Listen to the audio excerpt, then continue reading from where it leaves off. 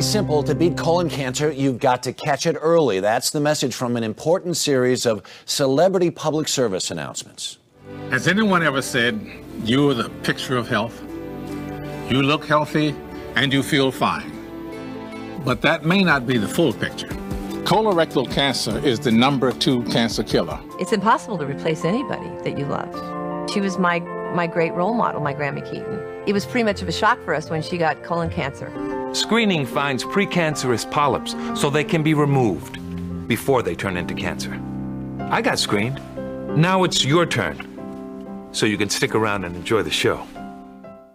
CBS Evening News anchor and managing editor Katie Couric knows how important early detection is. She's played a major role in raising public awareness. She's here as we launch a special CBS News series, Conquering Colon Cancer. Katie, good morning. Hi, Harry. Good to see you. We have so much to talk about, but I first want to do this because there are a couple of people in the country who may not know and may not remember how intimately this touched your life and how it was that you started your campaign. My husband, Jay Monahan, died in 1998 at the age of 42 of colon cancer. It was a pretty brief and devastating 9-month battle. And certainly that was shattering to my family, as you can imagine. You know, we had 2 small children. Carrie had just turned 2 and Ellie was 6. And it really came out of the blue.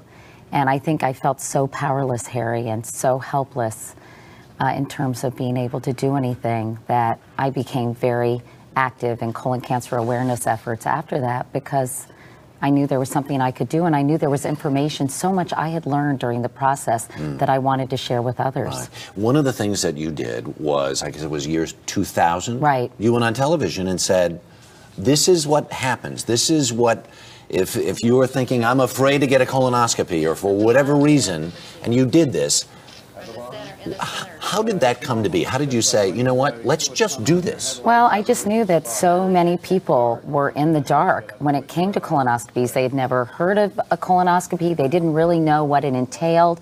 And I thought if I could remove some of the stigma and show people the procedure is really quite easy.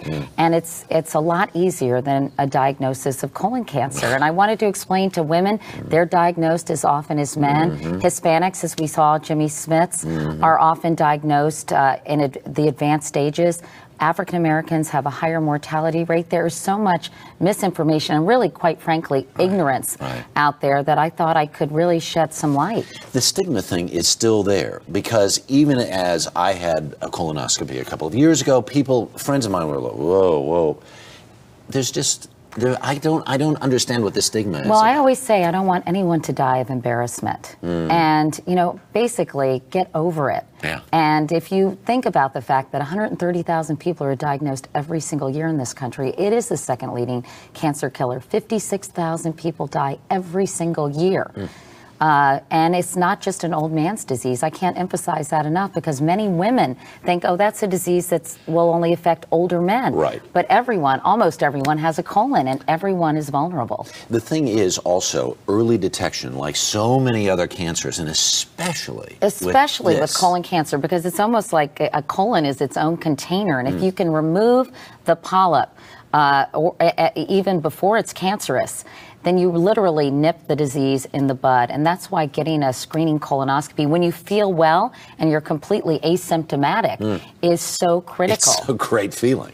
Yeah. It really is a great feeling. The other thing about the colonoscopy? No, there's not. You know what? I went in for mine, and I was determined to watch. Maybe you enjoyed it a little too much.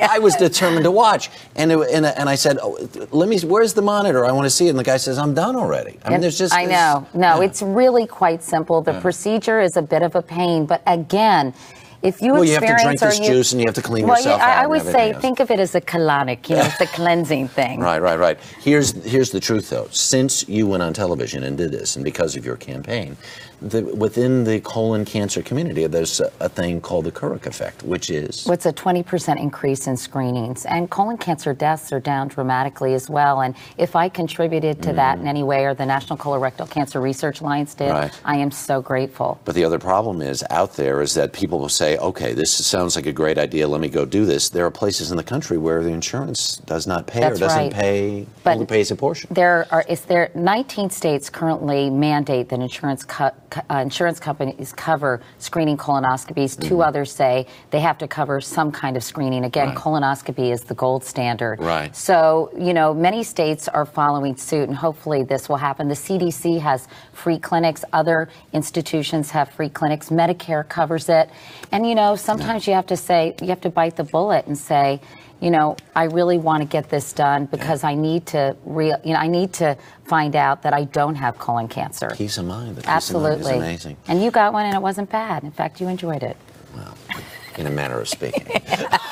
But anyway, it is so critical. And we'll look for your stories on the evening news. That's right. Katie, thank you very much. Our special series on colon cancer continues tonight on the CBS Evening News with Katie Kirk. We'll meet a woman who wants to avoid her mother's fate. Then tomorrow on The Early Show, we'll have a quiz to test what you need to know about colon cancer.